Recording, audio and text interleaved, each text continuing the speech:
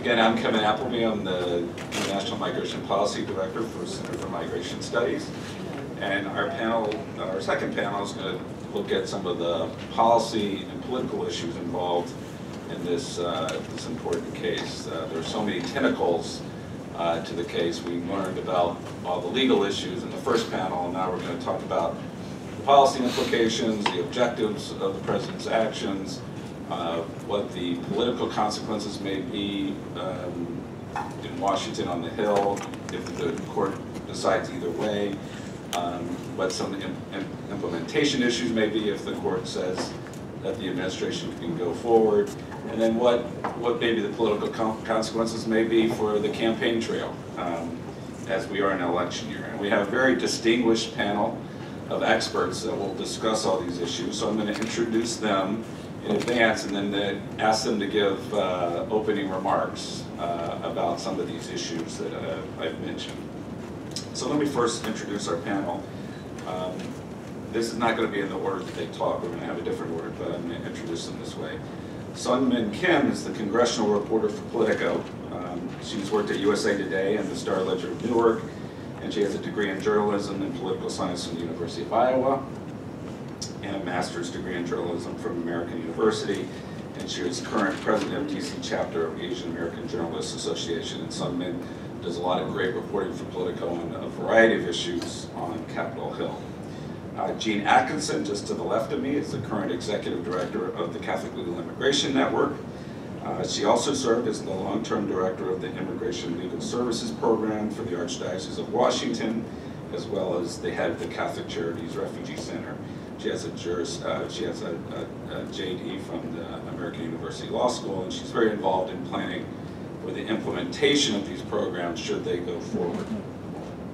Mark Walsh is a writer and reporter who has covered the U.S. Supreme Court for more than 20 years, including writing for Education Week, and is a contributor to the ABA Journal, the magazine of the American Bar Association. And he also contributes to the SCOTUS blog with his writings. And finally, last but not least, is Frank Sherry, who is the founder and executive director for America's Voice, and he served as the executive director of the National Immigration Forum for 17 years. Frank, of course, is often seen in the media, both print and electronic and on TV, speaking about immigration, immigration reform, and the benefit of immigrants to our country. So welcome to all of you, and thank you for being here. We're going to have a different order of speaking. We're going to have Mark go first, and this is just for the flow of the issues. Mark will go first, then Frank, then Sunmin, and then Jean will go last. It won't be ladies first, but we'll save the best for last. So without further ado, I'll call on Mark to give us his opening remarks. Thank you, Mark. Thank you. It's great to be here, and that first panel did such a good job of teeing up the legal issues that I'm going to go into some of the dynamics of the Supreme Court and how that may play out for this issue, this case. I've covered the court for about 25 years actually, and so not an expert on immigration, but seen lots of issues come before the court. And in 2009, when Justice Sotomayor first joined the court, her very first opinion was something assigned to her from the first week of oral argument in a case called Mohawk Industries versus Carpenter. And that is a very obscure case, probably because a procedural legal issue, actually about attorney-client privilege, but the backdrop had something to do with a worker who was reporting up the chain of command that his company was employing undocumented workers, and in their opinion, the fact that Justice Sotomayor referred to undocumented immigrants and undocumented workers as opposed to other terms was noted by some as because I think most of the crowd here knows that there's some degree of debate over even the language to be used in these debates. A year later, in a case from Arizona, not the bigger one that came in 2012, but in Chamber of Commerce versus Whiting, that was about the Legal Arizona Workers Act. Justice Sotomayor attracted further notice just for referring to undocumented aliens.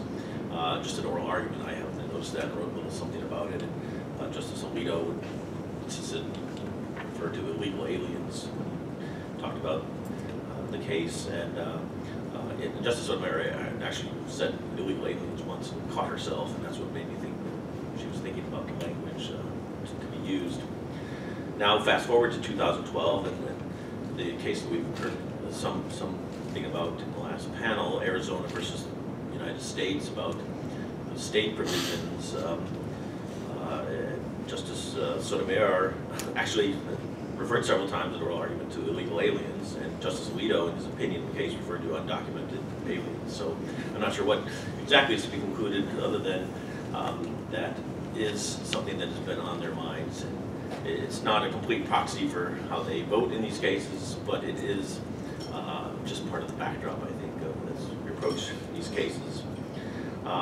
In that Arizona case, as some of you probably know, Justice Scalia wrote at some length in his dissent about a program that was not at issue in the case.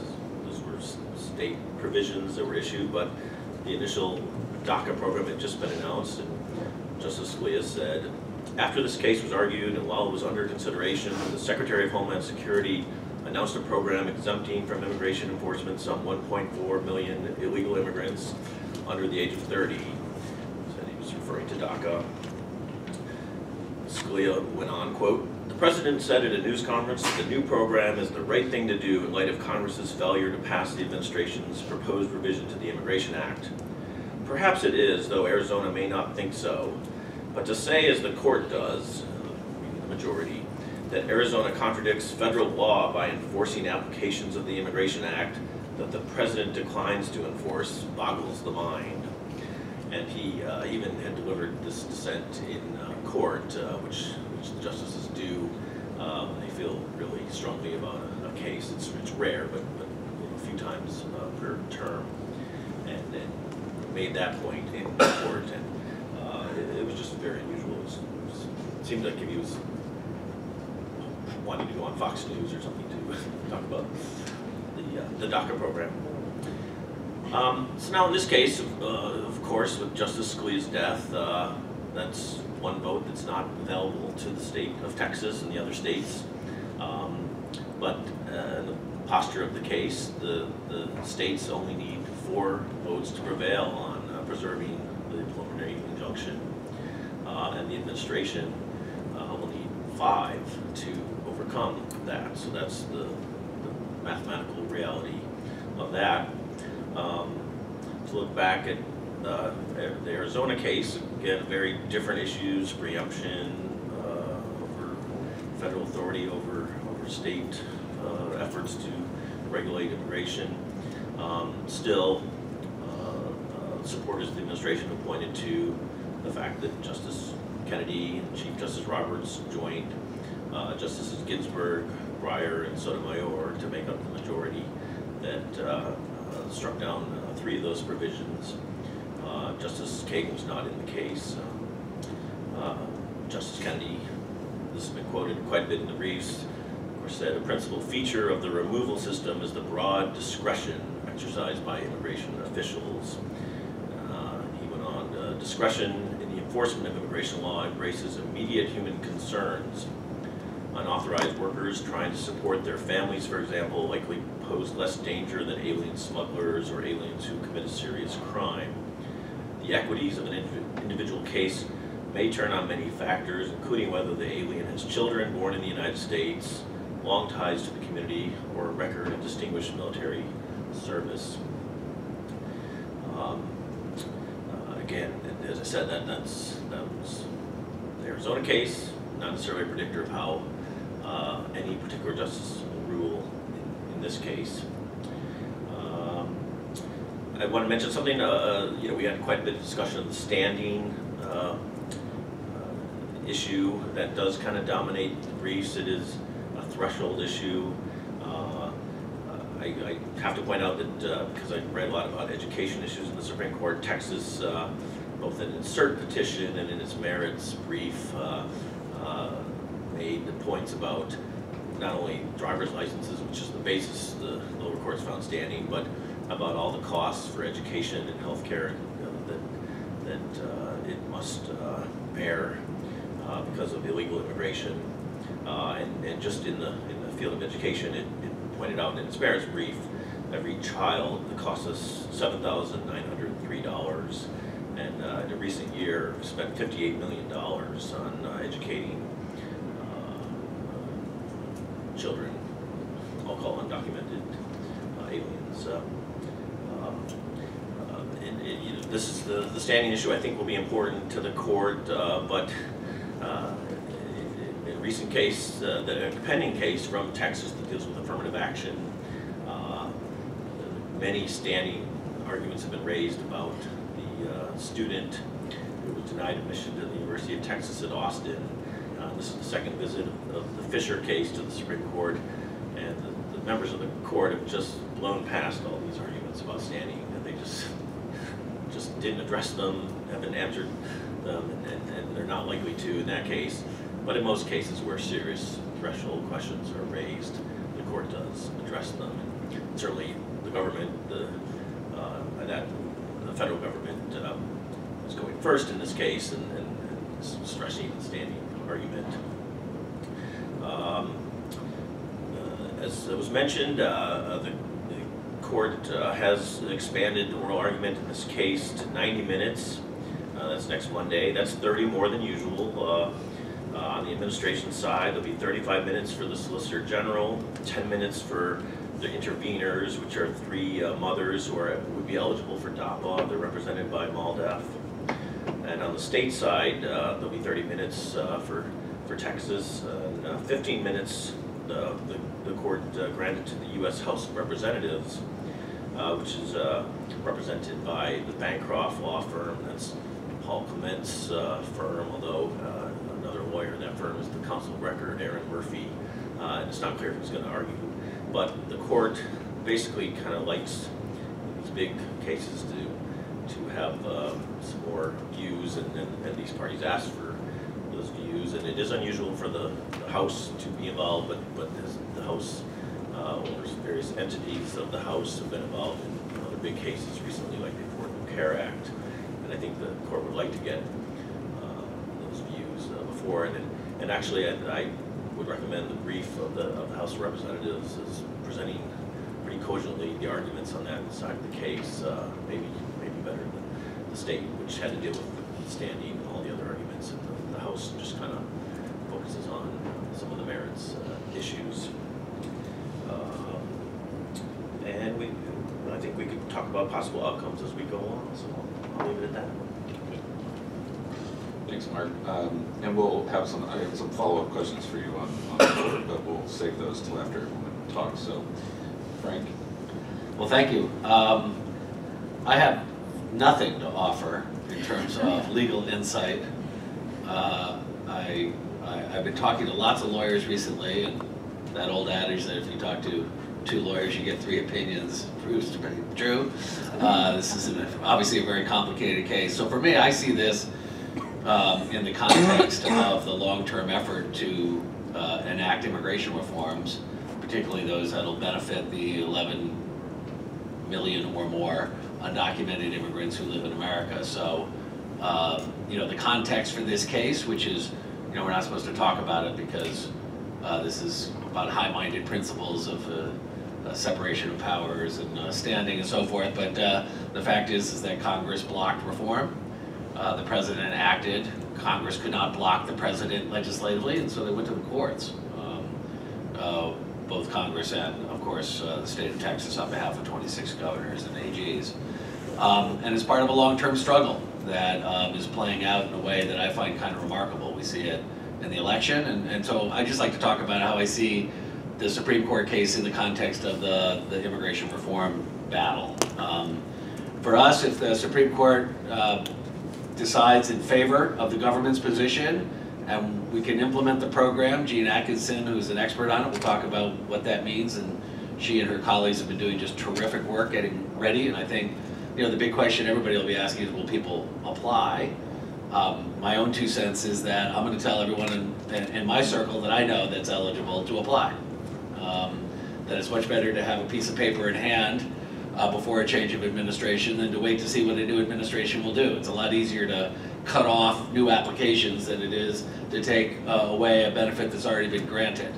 That may not be what everybody does. I suspect many undocumented immigrants will become very familiar with the RCP and HuffPost polling averages to see who's leading the presidential race, because it's pretty clear we'll have a Democratic candidate who will promise to defend and expand, if possible, on the executive action, and then we'll have a Republican nominee who will promise to, on day one, rescind any executive action. So that's going to be, I think, loom large over the decisions about whether to apply or not. But I think, just to address the political fallout of this, I mean, first of all, a legalization program, it's not a legalization program per se, but the idea of people getting work permits and protection from deportation for, what, 3.7 million people under DAPA, another 3 million under expanded DACA, on top of the 700,000 plus who have DACA now, with a bigger number that can age into the program. We're talking about maybe 5 million or so undocumented immigrants becoming able to work and live without fear of deportation. That's a little less than half the undocumented population, but it's to me would be a turning point in the immigration reform debate where it would be all but over. If you look at executive actions in the past, what tends to happen is that there's more controversy on the front end. Once they've been implemented, they become a stepping stone to legislation, where they become codified. And so I actually expect that to happen in this case, that that a successful implementation of a deferred action program, DACA Plus and DAPA, would be the beginning of the end of this debate over whether to legalize 11 million people in the United States or not, one of the most contentious issues in our politics. Obviously, the decision matters hugely in terms of what is the decision. Does it allow, if there's a win for our side, does that mean, is the nature of the decision such that there is room to expand on it or not? That's going to become incredibly important. Should a Democrat get elected as the next president, both leading candidates have promised to go further than under the extent allowed under the law. So does the Supreme Court, what kind of limiting principles do they enunciate, if any, in a decision that might keep a Democratic president from taking additional executive action? So I think that's going to be an important thing to look at. The question of whether DACA, the original DACA, gets put in jeopardy by the decision, I think is going to have huge implications as well. Just from a political point of view, I can't imagine that Republicans would really want to pick a fight with 700,000 Dreamers, but if they do, and their allies, but if they do, I suspect that's a fight that ultimately they will lose. The decision matters hugely in terms of the future of immigration reform and protections for millions of people. It also matters in terms of what's next for the immigration debate. Whether there's future executive actions or legislation on the other side of the election. In terms of the immediate political ramifications of a decision, I often get asked the question, what is likely to be the impact on voter turnout and voter activity, voter behavior in 2016? I mean, to be blunt, and just to be, straightforward on it, I mean, it's one of those situations where, for advocates of immigrants, it's kind of heads we win, tails you lose. If the decision is favorable, there will be a tremendous call in the community to mobilize to defend the win, because it'll be up to the next president to decide whether it goes forward or it stops on day one. If there's a loss, I think it's not likely, given 8 justices and 4 relatively liberal judges, but if there's a loss, it'll be punish the people who brought the case forward and defend the existing DACA to the extent possible. So I think that'll also have a mobilizing effect. Will it, say if a Donald Trump is the nominee, will he be able to use it in his rallies and bring more voters to his side? My own view is that he's pretty much topped out even within the Republican Party in terms of the support he has for his views, and that it would be rather difficult to build on that, saying, elect me so I can take work permits away from dreamers. That probably won't be his message, but that will be the effect. And I do think that I'm not sure that even though there's divided public opinion on this issue of executive action, that it's going to be a clear winner beyond the base of support that he's already activated, or that Ted Cruz speaks to as well. The prospect of a tie, which is something that I suspect a lot of Supreme Court watchers are saying, well, a lot of cases have ended up in ties recently, maybe this one will too. But again, not a legal expert on this, but it seems to me if the Fifth Circuit decision is left standing, but it's not nationally binding, it opens up the opportunity for cases to be brought in, say, New York and California, other districts, where you could have different decisions. And so depending on how long it takes for this case to work its way back up to the Supreme Court when there are 9 justices to finally resolve the case, that you could have a situation where in the western states people are coming forward and applying and getting DACA and DAPA, and people in the southern region are not, and that you could have a bit of judicial chaos as a result of a tied Supreme Court where there's not a decision that's nationally binding. So I'd be interested in what the people who actually know more about the Supreme Court think about that prospect. Finally, I do think that, I mean, the only scenario that really hurts us as immigration reformers would be if we lose in the Supreme Court and who gets elected is an ardent opponent of immigration reform. And I think we know which party that comes from. I work for a C4 organization, so I can talk honestly. If the Republicans win the presidency, I'm sorry, if I'm violating any tax codes, you let me know, Kevin, but if the Republicans, I think analytically this could be said without, as a fact-based assertion rather than a political assertion, that if the Republican candidate wins the presidential election, all hell's going to break loose on the immigration front. There's going to be attempts to move forward with aggressive enforcement, and no doubt a huge effort to resist those efforts. And so I don't look forward to that scenario, but if the day comes, it'll match the strength of immigrants and their allies and the many constituencies that stand with the immigrant community and in favor of reform against a newly elected president who will try to turn the screws with ramped up enforcement and ramped up deportations. I think that would be a pretty ugly scenario. I was kind of amazed by that Boston Globe fake headline about the Trump presidency, where the main headline was "Deportations Begin," and the subheading was "Riots Continue." I thought that was a little dramatic. I don't expect riots, I don't expect violent reaction, but I expect a whole lot of nonviolent resistance and civil disobedience should a Republican president get. But that's the scenario that I don't think is going to happen. I think it's more likely that we're going to end up with a Democratic president. I think we're more likely to end up with a Democratic Senate.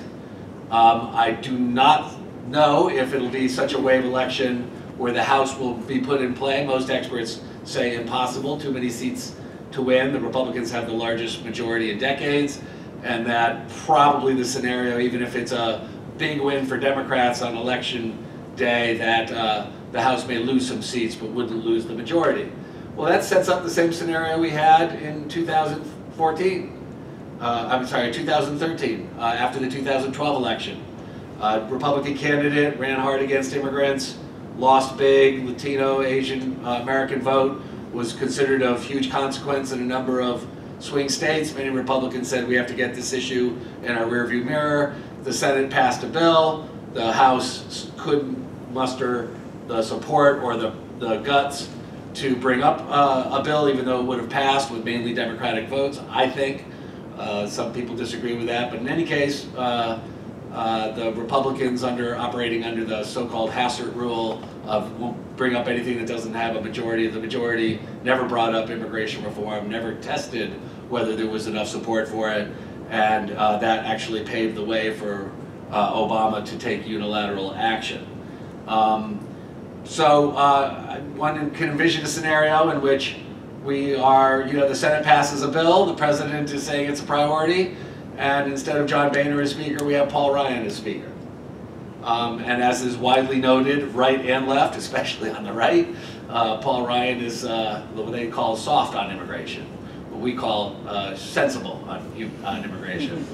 And would he have the guts that John Boehner did not have to bring forward legislation, even if he didn't have the support of half of his members?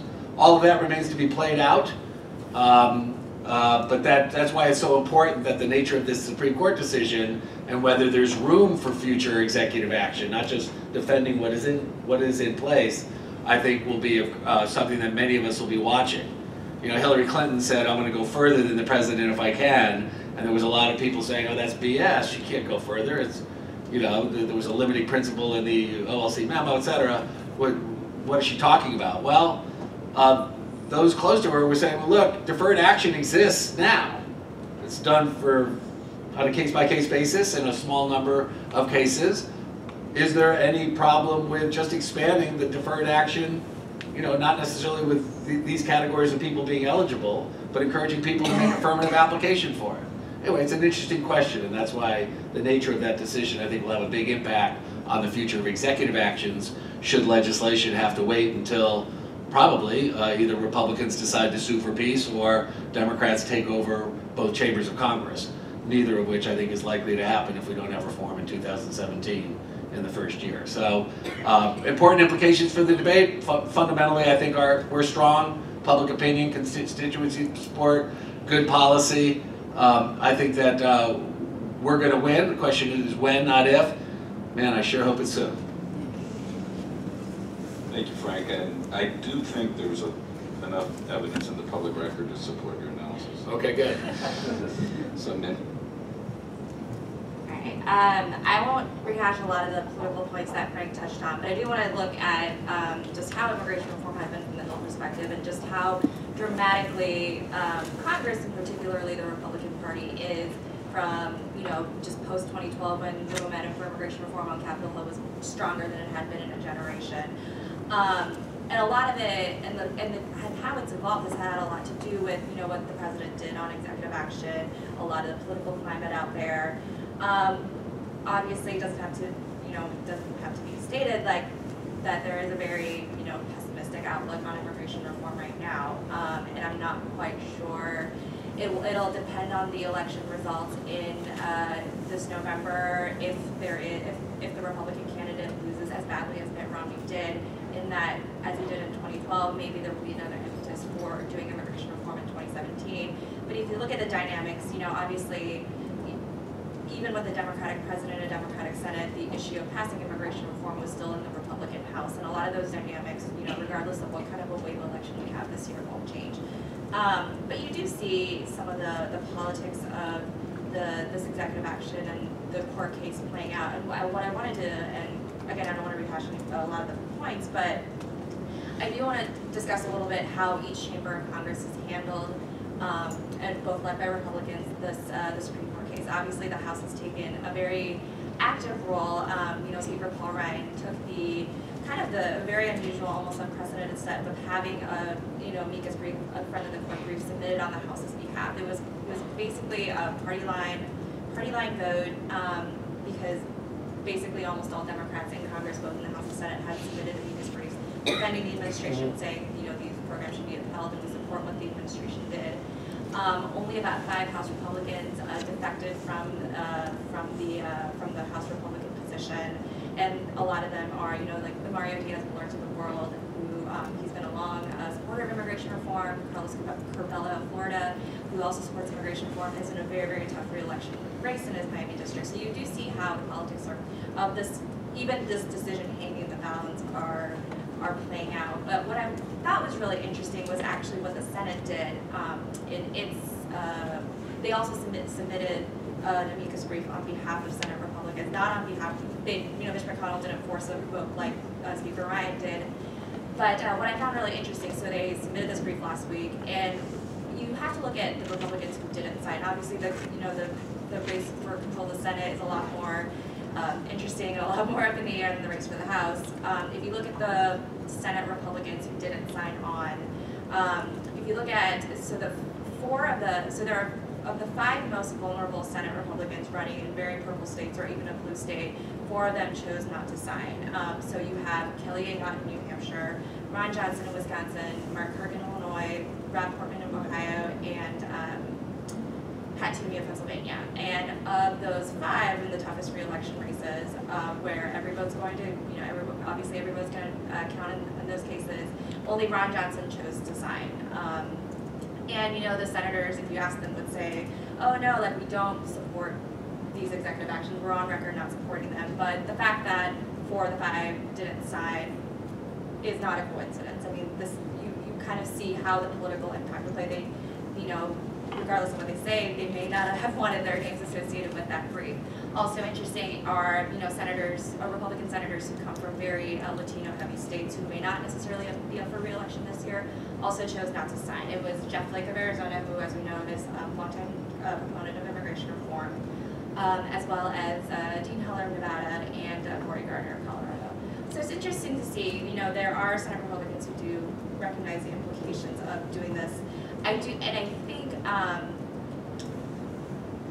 Republicans, both in the House and the Senate, have been looking at this broader legal fight and the executive actions not necessarily as an immigration thing, but an executive overreach issue.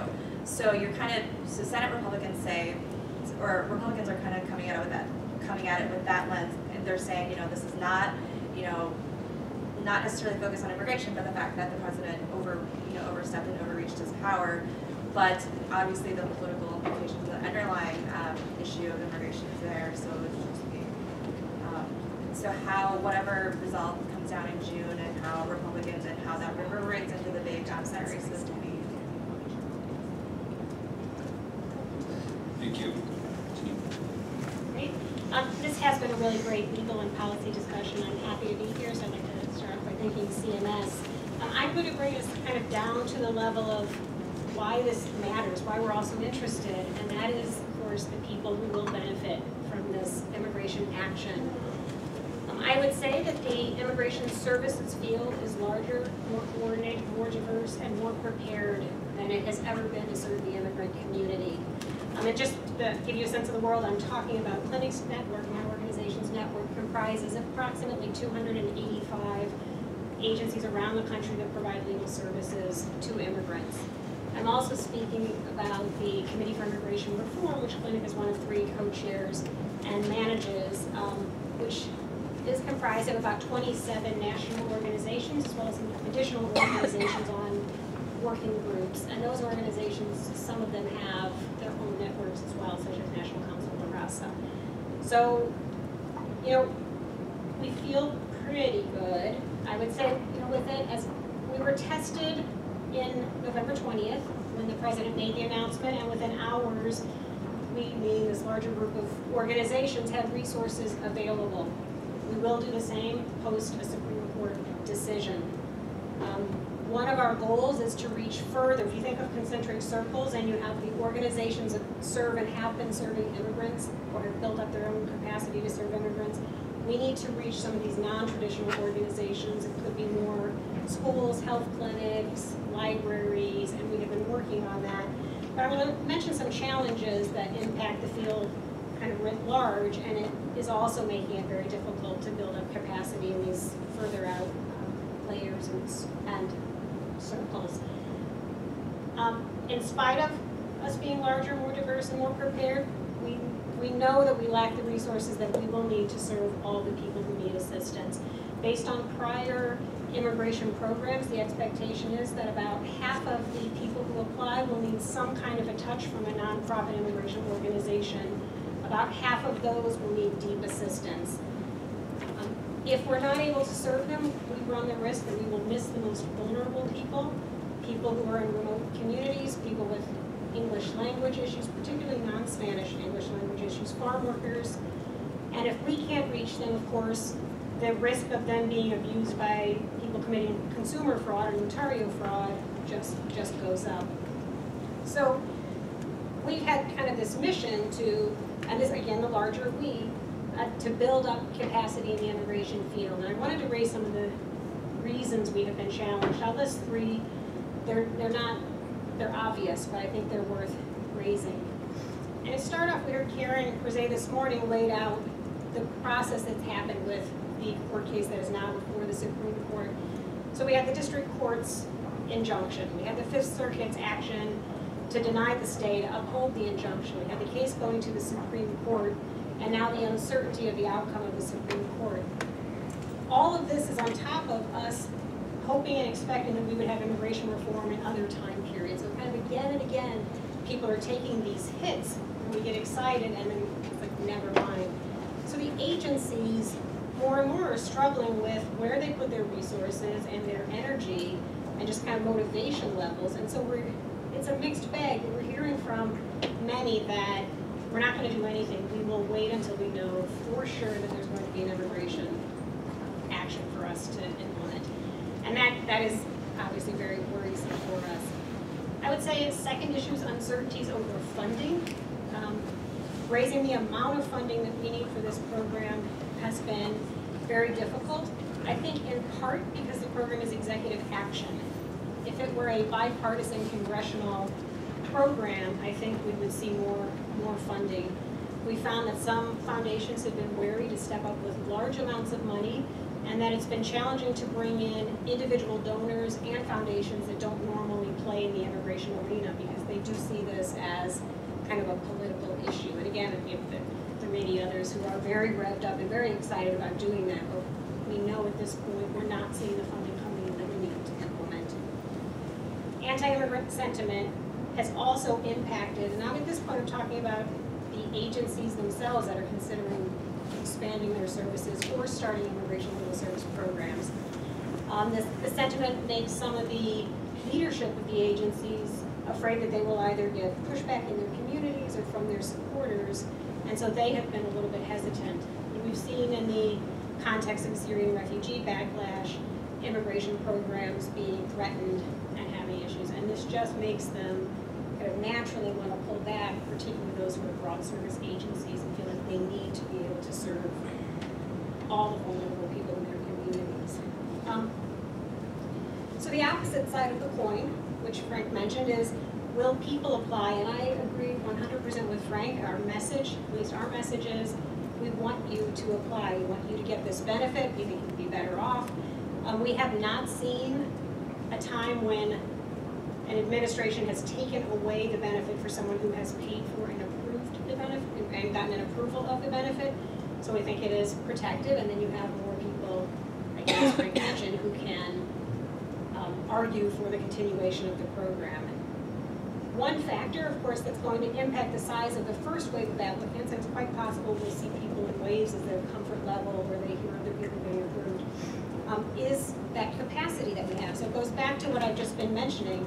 If organizations are out there from day one conducting outreach, calling their potentially eligible clients, we know that some are keeping lists, which is great, holding lots of workshops, then we will get more people applying.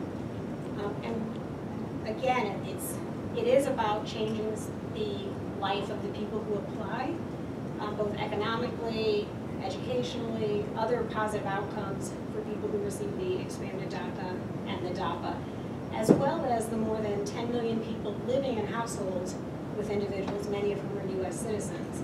And quite frankly, our communities and countries benefit as well. So this is good for all of us.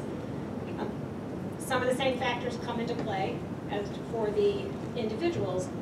Of course, many people are afraid due to the very, very ugly rhetoric that we've heard from the presidential candidates, questions about whether the next president will end the program. Anti-immigrant sentiment in certain areas has caused less enthusiasm among the immigrant community. And then I think the effect of the enforcement actions and raids that started in early January and have continued kind of at a smaller scale have really frightened people. And those were family-focused enforcement has hurt trust in the community. And in fact, some of those same people are people who would be eligible for DAPA. So that sounds pretty negative. I think the positive here is that, again, even if the Supreme Court rules the way we would like it to rule, positive decision, there are many people who still need immigration reform. If the Supreme Court gives out a negative decision, there's still much that we can be doing and we need to be doing. Starting now, we can be helping people gather their documentations. It's an excellent opportunity to have an engagement with a person, find out if they qualify for another benefit. A study that Clinic worked on with CMS found that more than 15% of people interviewed for DACA were eligible for some other form of relief. So we are talking potentially very large numbers of people who right now, regardless of what the Supreme Court does, can ameliorate their status. So I'd like to end on that kind of positive note. Thank you. Thank you, Jean. Thanks to all our speakers. I have a couple of follow-up questions. I'm going to direct them to one individual, but all feel free to respond. So Mark, I wanted to ask about, since you're a court watcher, first of all, is it possible that the justices are deadlocked and decide to defer their decision until there's a ninth justice? Do they have that ability, or has that ever been done, and is that in play here? So that's a good question, because once Justice Scalia died in February, there was a lot of discussion, like what happens now with some cases that, based on oral argument, we think they're pretty divided and divided 4-4. What happens now? Do they, the normal custom of the court when it ties in a case, and there's often sometimes an individual justice is out of a case just because of a recusal or sickness that comes up, and the normal outcome is that we've seen recently with two cases. The court announces the tie and says the judgment of the lower court is affirmed by an equally divided court, Supreme Court. But there is this other option of holding a case over. There's also the option of the court announcing a tie and then granting rehearing, which one of the parties in one of the cases that just kind of was the loser of the deadlock situation, which was the Friedrichs case involving public employee union fees for non-members, said that's what we're going to do, and they found a brief that looked back and pointed out to the court many times that they had reheard cases after a 4-4 tie and after announcing a deadlock. But the last example of that was in 1947.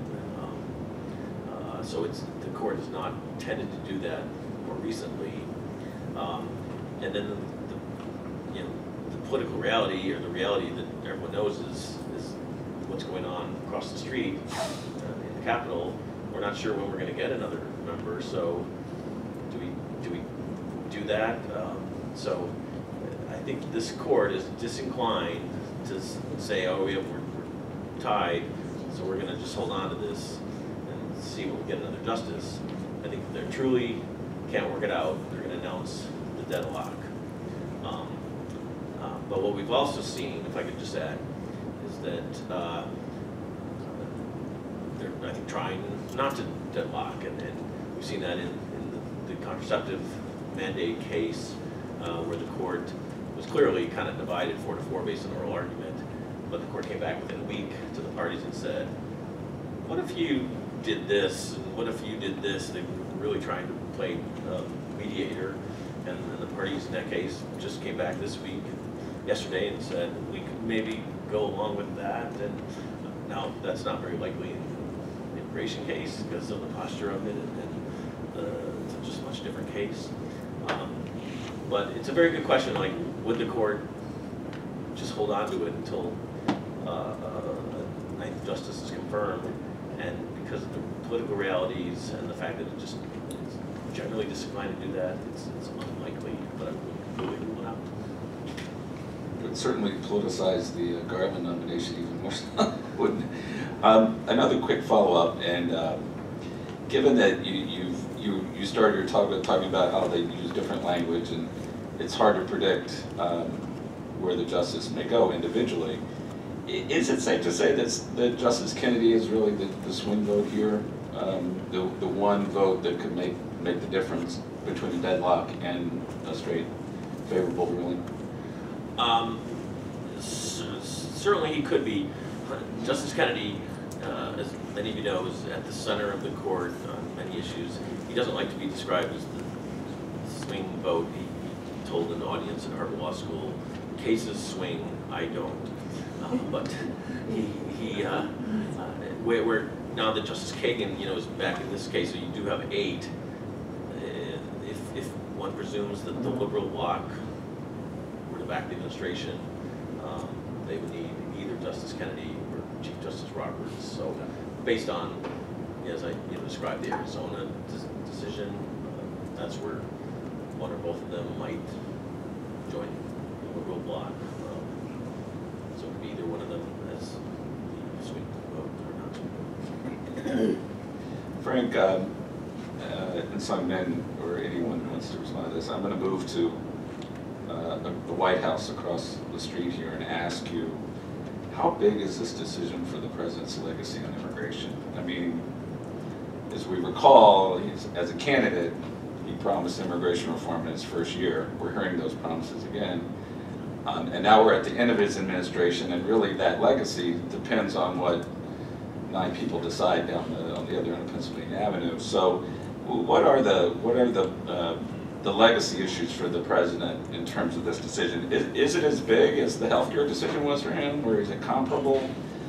So that when the history is written and they look at his immigration record, how will it be written depending on how this decision goes? I think obviously the Supreme Court case has huge implications for what history will say on the president's record on immigration. I do think this court, or the court decision is probably going to have a bigger influence on that legacy than perhaps the court decision on the healthcare case, because President Obama got a healthcare law passed. He does, even if the court had ruled last year, or maybe it was last year, against the administration on Obamacare, I mean, he would have had this law in place for at least 5 years and whatnot. President Obama doesn't have a law on immigration that he can look to. I mean, obviously the Senate passed it with 68 votes in 2013, but I'm not sure history really gives the president credit for trying if it doesn't actually become law. I mean, so I think if it's struck down, I don't know what people are going to be pointing to in terms of his 8 years on immigration, is that he tried to get a bill passed and it didn't. He could have, there's an argument that you could have tried to do it in his first term when Democrats controlled both chambers of Congress, and he chose not to do that. He chose instead to do the healthcare law. There's differing opinion on whether he would have, whether the Democrats were in place to be able to pass immigration reform at the time, but that's another point for another time. But in terms of, but if there is no upholding of the DAPA program, obviously as DACA, and that was a big part of his legacy, but there will also be parts of his legacy that will point to the number of deportations under his administration, and that's huge for the advocacy community. And obviously the controversial raids that have been going on earlier this year. So it'll be, I mean, if the Supreme Court doesn't uphold this case, I think he will have a really mixed legacy on immigration. Soon appearing in Politico, a story by Sung Man. We'll only need a few quotes from Kevin and I and a few others to fill it out. That was beautifully said. I think that's right. I mean, look, in fairness to the Obama administration and to the president, or maybe not in fairness, but just to acknowledge that the ground shifted under their feet. They came in operating from the point of view that if they aggressively enforced the law, it would attract Republican support for comprehensive immigration reform, and that it was the necessary price to pay to get what at the time was viewed as the only way forward for to improve our immigration system. The Republicans obviously chose an obstructionist approach that was largely successful, except for a few issues, and certainly on immigration, and until after the 2012 election, and then only in the Senate. So DACA will be an important part of his legacy. 2.8 million deportations will be an important part of his legacy. This case, I think, will decide whether he's viewed as more the deporter-in-chief or more the deporter-in-chief who did right by 5 million people. I do want to add, I mean, obviously the president can't take the entire plate for not being able to move House Republicans. House Republicans are in a very difficult, I mean, that's a very diverse and difficult conference to move an issue such as complex and emotional as immigration reform forward. But obviously he promised it in his first term, didn't happen. Almost got there in his second term, didn't happen. So that was the kind of view from the legislative.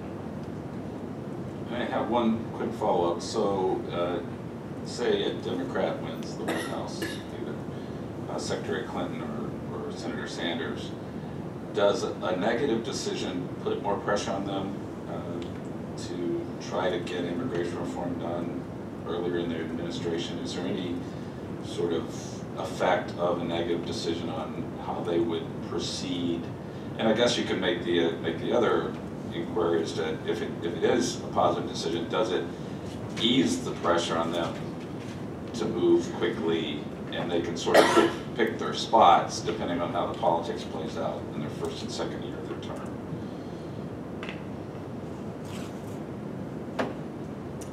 That's a good question, Kevin. I mean, I think if it's a negative decision, I mean, I think if a Democrat gets elected president, they're going to, and assuming, I think that the Senate flips, I think both of those conditions are kind of necessary. They're going to look really hard at making a run at immigration reform fairly early in the term, I predict. So yeah, and I think a negative decision may increase the urgency, but may make it more difficult for Republicans to play, who think they're kind of winning. But the other thing that even if there's a negative decision on DACA DAPA, the other part of the executive actions which gets too little attention is the shift in enforcement priorities. There's a lot of work. It wouldn't be about necessarily a lot of folks getting work permits, but if the projections are right about how many people are low priority, and that definition could also be worked on, you could have millions of people who are living in a de facto non-enforcement situation. So I do think that even if there's a negative decision, there's still things that can happen on the executive action side, on the enforcement side, the prioritization of enforcement, that could be that could help immigrants as well. Not as much as implementation, but significantly. If there's a negative decision from if the court rules against the administration of the Supreme Court, I think it highlights the fact that Congress really is kind of the only area where immigration reform, big scale changes to the immigration system can happen. So I think there'll be pressure that way just by that fact. But if there is a ruling against the administration and there is a Democratic president, and I touched on this in the opening remarks, but a lot of what Republicans had issue with was just the trust factor from Obama, and that we're trying to get it done, but we didn't necessarily trust Obama to not circumvent what they felt was the law to get, achieve this objective. Obviously, the president's not going to be in office next year, but if a Democrat is president, I mean, whether it's Secretary Clinton or Senator Sanders, they both pledge, they both defend these programs, and they both pledged to go further than Obama did. So it's hard to see how that dynamic is still not there, the trust issue, when they've promised to go further than President Obama did. But I do think whatever the margin of the, in terms of the political impetus, obviously the margin of the vote in November will matter significantly, and particularly the margin of Latino and Asian voters. Whether that leads to something, I mean, I'm always skeptical. I get paid to be skeptical, but obviously that will increase political pressure like it did in 2012. Okay, thank you. I think we'll go to the floor now and see if anyone has questions. I think we have about 15 minutes. And please identify yourself. Hello. Thank you for the discussion. I really enjoyed it.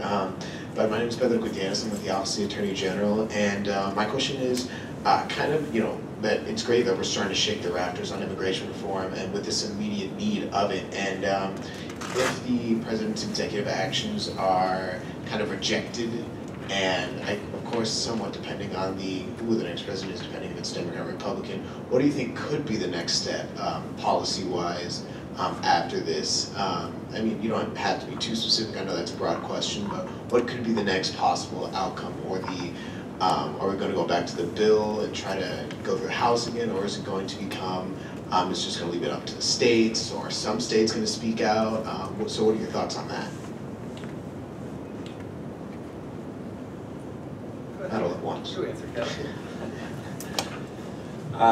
Well, I don't, you know, I think, I mean, I think if there's a negative decision, there's going to be some recalculation by both sides. I think in some ways, of course, it depends on how the election goes, but assuming that we have a Democratic president and a Democratic Senate, I think the incentives will still be there to stick to the immigration reform sort of model. I don't think there'll be a retrenchment, certainly from the Democratic side, as to what we can achieve and not achieve. But I think the forces are just too strong to go backward. And as some men and Frank said, the dynamics of the politics of a negative decision will have to play out. But I think the fundamentals are still there for immigration reform to move forward at some point in the future. And it's just when that will happen and in what form. So, yeah, I don't know if I'm answering the question you posed, but I don't think the next president, if it's a Democrat, is going to say, okay, well, we're gonna fiddle with the enforcement priorities and you know, try to pass action on or something. I still think it's going to be a major goal of the Democrat, and then if a Republican candidate, then we'll be getting more enforcement proposals, at least from the ones that who are running. I just add, comprehensive immigration reform is the worst way to reform our immigration system, except for all the other ones. And what I mean by that is that if you wanted state experimentation, you would have to pass legislation to enable it. That means you'd have to go through Congress on immigration. Not going to happen if you can't pass immigration reform. Let's do piecemeal. Why don't we do, you know, the DREAM Act and some other pieces, and high-skilled and immigration, maybe some enforcement measures, put them together. But if you can get a political balance on a small package, it means there's the political will to do the big package, and people want to do the big package, not the small package. So, well, let's just do more on executive actions. We don't have to mess with Congress at all. Okay, but you can do half temporary measures that are susceptible to court challenge and changes in administration, and they're not permanent. So the fact is that the Constitution says that the plenary authority for immigration policy resides with the Congress, and they've got to act. So we need an act of Congress to change it. And I think from a policy perspective and from a strategy perspective, that comprehensive immigration reform offers the best opportunity to modernize our immigration system. So it's very difficult to do omnibus legislation. There's a good reason why Sung-Min Kim is skeptical about Congress. He covers it every day. They don't do big things often. They hardly ever do, especially now. So we realize what a mountain it is to climb, but we've been climbing the mountain. I think we're getting close to the top. Yeah, and just to add to that, because I didn't want to raise the whole comprehensive piecemeal thing, I think Democrats are in a place now where they recognize, they believe that the only way to fix the entire system is to do it all together. And I think that was clearly the sentiment back in 2013 when the Gang of Eight came together and put together the bill. But in the last several years, I think there has been a rising, this rising distaste from Republicans to do everything together. Not necessarily on immigration, although obviously that, but also just on the massive omnibus spending bills that get put together every December. I mean, the Freedom Caucus is so angry about those kinds of things, and there are desires from Republicans to fix different parts of the immigration system in different ways. Obviously, you know, there was a hearing this morning in Judiciary on fixing the EB-5 program, a very small part of the immigration system. I was talking with a very conservative Republican member of Congress this morning who is astounded that, you know, the H-1B program, which we know the quota on visas fills up within days every April, is the way it is. But this is a member who is not going to, he wants to fix the H-1B system, but he's not going to move on the undocumented issue. So it's just, I feel like House and Senate Republicans are kind of more adamant than ever that one big package doesn't work, whereas Democrats clearly feel the opposite. So that's another issue. Just one other thought. I think the big significance of this case, and I really think, and Mark can comment, the reason the justices want to take, is they want to define the limits, the balance of powers here. Where Congress needs to go, where the executive can and can't go. And when they do that, which I think they will do, it'll help set the table for what's next and who's, you know, and I don't know how, I can't analyze how the politics will play out there, but it will clarify roles and what's possible, what the administration is able to do, what Congress has to do. And I think that'll help clear some of the air and some of the underbrush that we've been getting bogged down in on immigration reform moving forward. Can I comment on that real quick? Sure. Just that, you know, as we heard in the last panel, there's a lot of issues. If the court reaches the merits, and it may help clarify that, and it was the court itself that raised the take care clause issue, which is, you know, on a very different level than issues over the Administrative Procedure Act. But it was interesting to me that in the briefs, the administration spent just a couple pages, a few pages on it.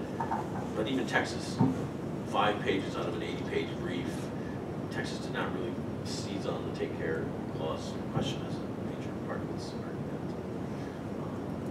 So we'll see how that plays out in oral argument. Yeah, I had a question for Gene, I think, which is, do you have a sense that the government's going to be, I know that the NGOs have been working hard to ramp up, but do you have a sense that the government's going to be able to ramp up very quickly after June 30th to entertain these applications? And I totally agree that we ought to be encouraging people to file them. And just also a second question for the others. What does happen in terms of momentum for legislative reform, though, if a positive Supreme Court decision, in other words, a decision for the administration and a Democratic president, does that kind of diminish momentum for comprehensive reform or increase it?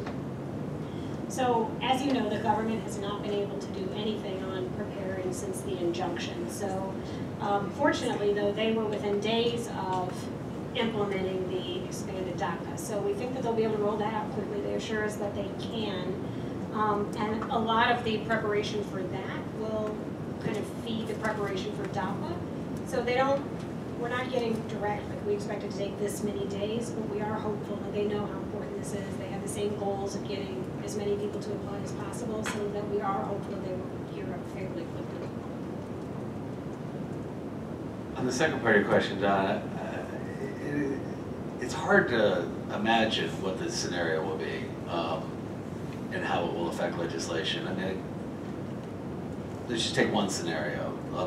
Supreme Court decides in favor of the government, immigrants start to come forward, Hillary Clinton gets elected president, the House flips to Democrats, and the Republicans maintain control of the House. Republicans are furious, right? On the other hand, from their point of view, in terms of what they're interested in, the pieces they're most interested in are not the legalization piece. That's the piece they're least interested in. And they're going to say, oh, the Democrats are getting just about everything they want, we've got nothing. What does that do to the negotiating dynamic? Does that make them more willing to come? Or if a Paul Ryan wants to do something, does he say, look, give me a limiting principle on executive action so I can sell the rest of it to, you know, it's hard to game out. You know, but I think there's going to be a perception on the part of Republicans that Democrats have gotten most of what they wanted in that scenario. But there's going to be a perception on the part of advocates and many Democrats as a result, saying we haven't gotten nearly enough. So it's going to complicate, I think, the negotiating dynamic. But maybe in the end, not that much, is my sense, even in that scenario. Hi, I'm Sonia Schwartz at Georgetown Center for Children and Families. I come at this a little bit from the perspective of health reform implementation and getting millions of people to enroll in new options for affordable health coverage. And my question's for Jean, which is that as part of the Affordable Care Act, we got a lot of resources, never enough, to do the outreach and enrollment. And some of those resources still exist, they're diminishing. But one thing I'm thinking a lot about is how can we retrain some of the people that do that work to help with some pre-screening or, you know, or other things for for a DAPA program if it goes forward. And I'm wondering if there's that conversation started or not. The conversation has started. I would say some of the agencies that I mentioned, kind of multi-purpose agencies, were engaged in the ACA work, and so they not only bring the experience, but also ideas and collaboration. I would say that they're that further concentric circle that I talked about that is really hard to engage at this point when they're not already connected with one of the agencies around the country also serving immigrants. So maybe we should talk and share some ideas. I'd love to. Okay, we have time for one more question. Hearing none, do any of the panelists want to make a final comment about, make predictions or give us the odds, whatever the case may be? Okay, just a couple more quick thoughts about the possible outcomes. Because when you asked about a tie, and I was talking about one kind of case where they reached back to 1947 to say where the court had actually issued the deadlock and then reheard. But more recently in 2005, when there were 2 vacancies on the court, and it was clear that we were going to get Justice Alito eventually. There was never an actually empty seat on the court that term because Justice O'Connor extended her term, but she did not want to be the deciding vote in any 5-4 decisions. And even though she decided some cases that weren't 5-4, the court did re-argue 3 cases, but it's still just sort of unclear what the court thinks about how it should do that. Or the court has internal rules for certain things, and it's not clear. And this is a much different situation. If there's a tie, it does affirm the circuit, which upheld an injunction, and that's really kind of the end of the program for this administration. But if it's a ruling on the merits, I wouldn't expect. It might be bold to say I wouldn't expect a ruling on the merits for. Well, I don't know. The ruling on the merits could go either way, I suppose. But I think the court is going to try to avoid. Okay, well, thank you to all our panelists. Let's give them a round of applause, please. And that concludes our program for today, and thank you all for coming.